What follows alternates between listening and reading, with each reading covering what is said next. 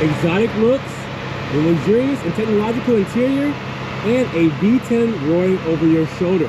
This is the 2023 Audi R8 V10 Performance Spyder, and you'll never feel the same after experiencing such a supercar like this one today.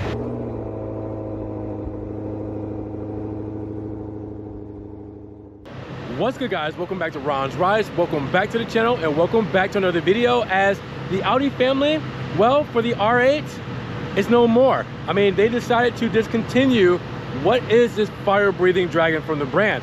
And the last cars were made in the first quarter of this year in 2024. That's it. Keep in mind that this 2023 Audi R8 V10 Performance Spyder is a pre-owned model, but it only has 310 miles on the clock. That's it, 310. And you're actually saving over $13,000 on this model. So with that said, we are here at Audi Lakeland in Florida, and I want to take you guys around this beautiful black Audi R8 Spyder. A big shout out to Audi Lakeland for letting me take a spin around this Spyder. If you guys are trying to get this car, make sure you guys check the links in the description for their website, for their phone number. Give them a call, get this R8 out of here in your garage and out on those roads. Now I had to drop the top immediately because Florida is just Florida, and it looks so good with this top down. So as you guys can see, we're looking at a Mythos black metallic exterior paint. And we have the dynamic package on here, the carbon exterior package, premium package, sport exhaust package, carbon interior package. I mean, everything you can think of is here. Now up front, it is very Audi. Audi rings, big grille, R8 badging, and the most aggressive front splitter you'll see in the game. Look at that thing. The feed through for the grille for obviously cooling, so that is a functional grille on the side there. And then obviously the matrix LED lights that look very good. We'll see those illuminated shortly. The orange reflectors on the side, because we're in America, we gotta have those reflectors in orange. But there's not much to say. It's very simplistic, very clean, very Audi up front. And when it comes to the side profile, it starts to show off a little bit, because part of our $12,000 plus dynamic package is gonna give us these 20-inch wheels, 5-spoke, right? Those look great, but that doesn't justify $12,000 plus. Well, we do have Audi calipers, all right, with the script there as well. That's still pretty good, but it's what's holding those calipers on, and that's the carbon ceramic brakes. As you guys can see, the carbon ceramic brake package in the front and rear is here. Those are what the stopping power is all about when it comes to these cars, and you're gonna need it to stop that V10. Now, when it comes to the side profile, you guys will see that we do have the airflow there, and that is going to be for aerodynamics. And then the classic Audi R8 side blade, which you guys will see on these models, that really distinctive, and you know, they signify what the Audi R8 really is when it comes to the side profile. You'll see the door handle is hidden underneath with a actual physical key there as well. And then you take a step back, because we'll go to the back in just a second. Yeah, that's basically the side profile, but again, it's very Audi R8 and it's very unmistakable. Now the rear profile has all of the character, as you guys can see, because we can see over the tonneau cover where the actual, you know, roof, retractable roof comes in and out.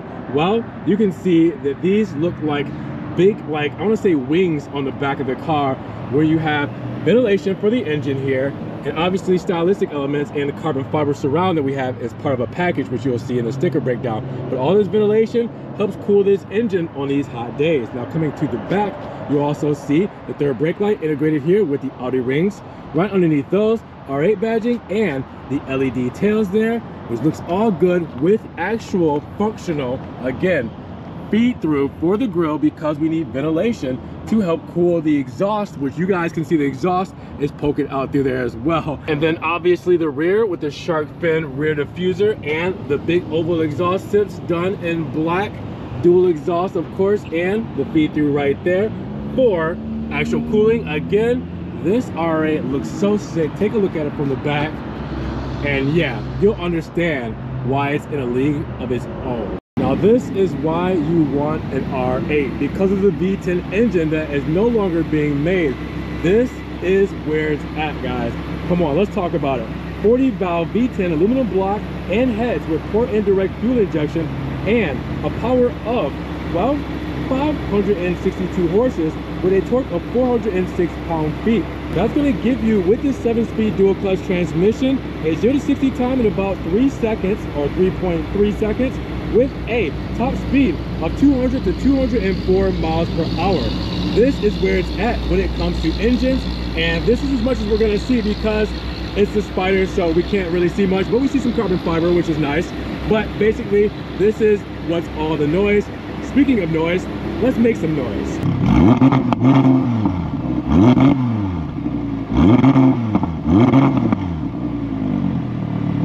Now when it comes to fuel economy for the R8, you're looking at 17, 14, 23. So 17 combined city and highway, 14 city, 23 highway, and obviously premium fuel because this V10 needs it. Now for our front, we have around 4 cubic feet of space. What would you expect? It's pretty deep, so you guys will be able to get in there and get some things stowed away. We have a 12-volt plug-in, lighting setup as well, and then all your accessories you may need. But for the front, it's not bad. You do have your windshield wiper fluid there as well, but everything else is pretty clean and about, yeah, 4 cubic feet of space. I think that's plenty enough for what you're going to use this car for. Now, as promised, I'm going to shine some light on the situation here so you guys can see what the lighting units look like, all illuminated, low to the ground. And obviously you can see the turn signal switch back right there with the LED headlamp as well. Now, in the mirror cap, right underneath that, we do have an amber turn signal there.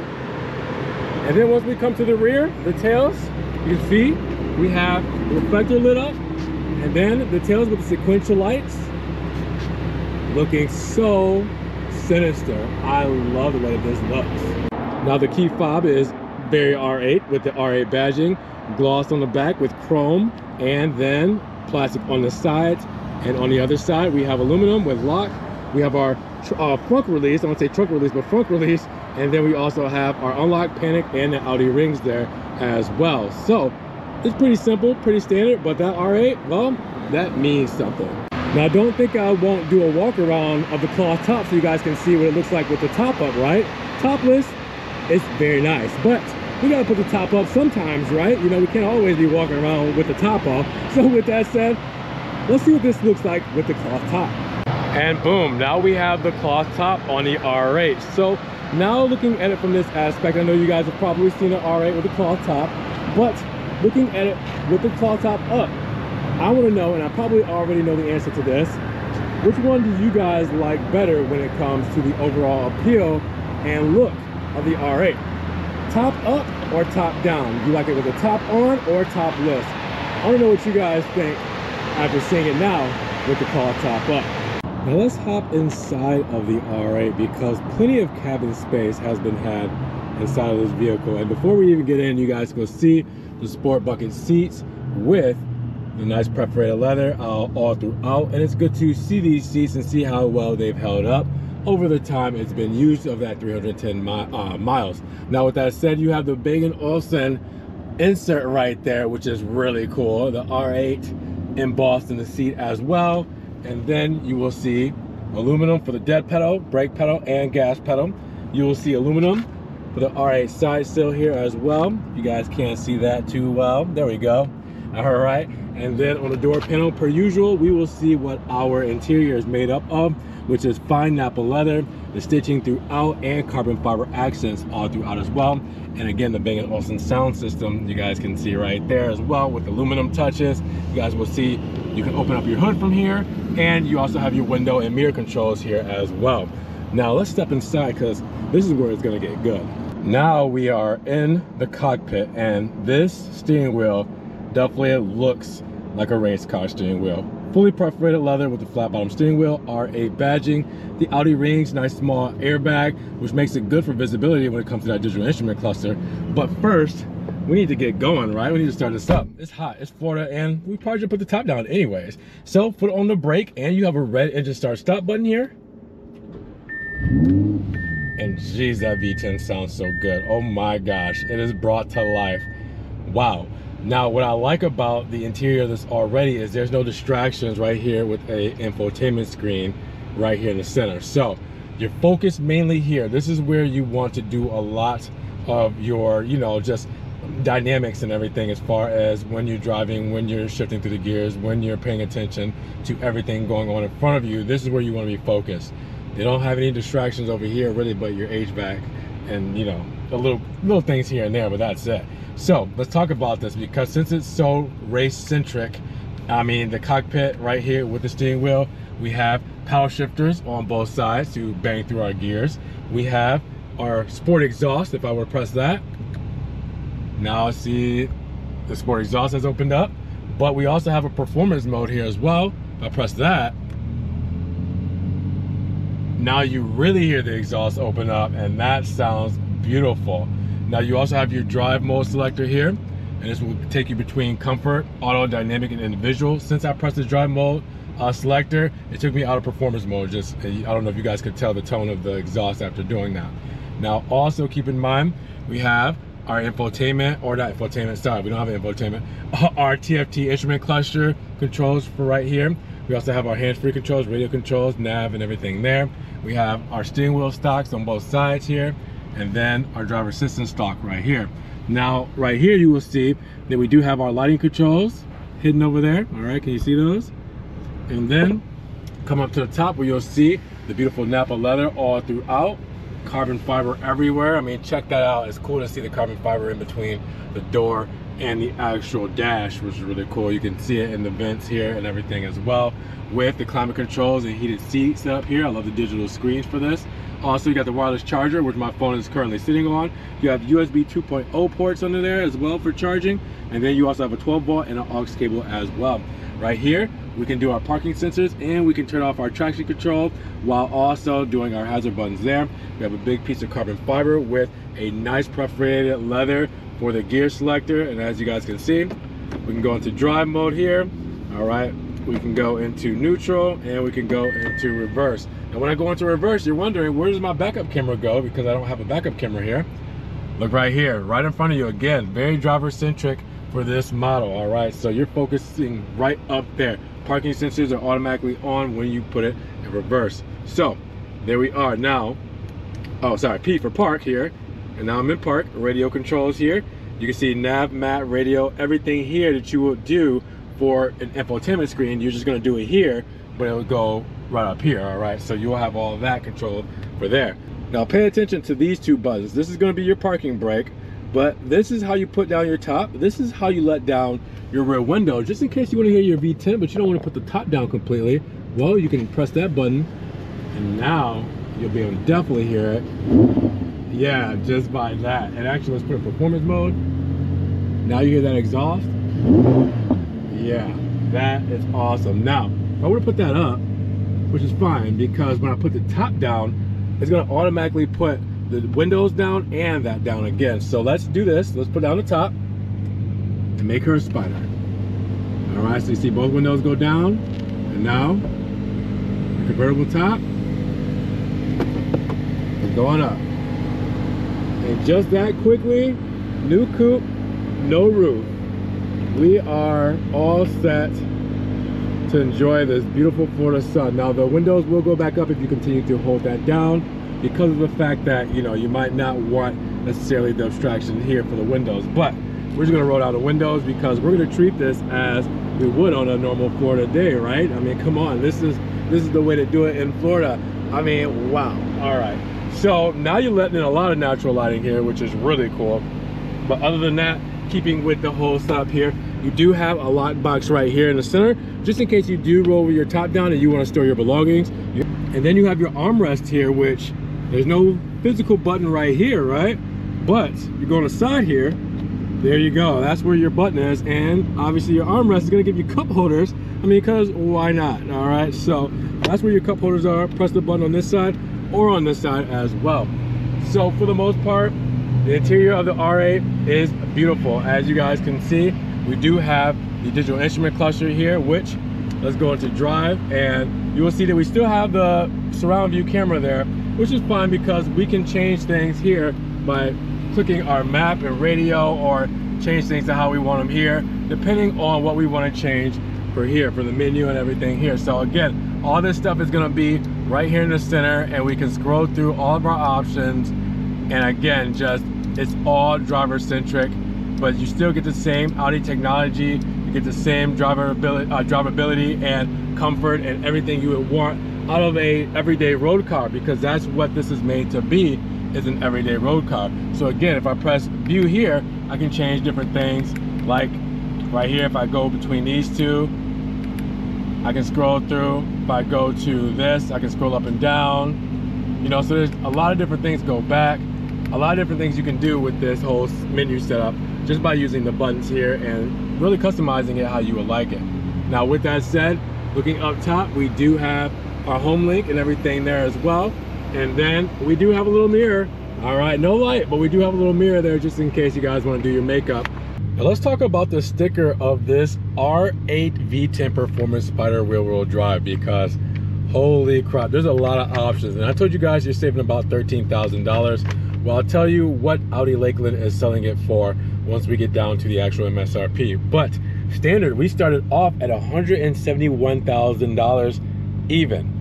After all these options we got, well, we also have a $1,300 gas guzzling tax and a $1,495 destination charge. So after all of that, we were looking at $203,590 for this car. But now with only 310 miles on the clock, and really it being a 2023 is obsolete because they're not making them anymore, but still, with that said, Audi Lakeland is selling it, as of recording this video, at $189,999. Like I said, you're saving at least $13,000 on this for just 310 miles being on the clock. Crazy. So now let's talk about our options and everything we have on this, because we're looking at the Mythos black metallic paint with the black roof at $595. The black interior is included for this model. Now the dynamic package gives you 20-inch 5 double spoke dynamic wheels in titanium finish, and oh sorry, the dynamic package is $12,900 by the way. And then you get the ceramic front and rear brake discs. You have the racing shell seats in fine apple leather and the power height manual longitudinal seat adjustments. All right, so that's all for the $12,900. Those carbon ceramic brakes are like 10 grand alone, so that's why that option is so expensive. The carbon exterior package is $4,800, giving you the carbon Sigma side blades, carbon fiber airbox cover, and carbon fiber trim convertible top compartment lid. Now you also have a premium package, which is $4,500, giving you the Bang & Olufsen sound system, extended leather package, and illuminated door sill inlays. Now you also have the sport exhaust package, $3,600, giving you the Audi Drive Select with performance mode, sport exhaust system with black exhaust tips, sport steering wheel with 4 satellite buttons as well, and you have a carbon fiber interior package at $3,400, giving you the interior done with the carbon fiber bits we saw. Now you also have the front license plate, but without the holder, it's included, and you have the gas guzzler tax we talked about and the destination charge.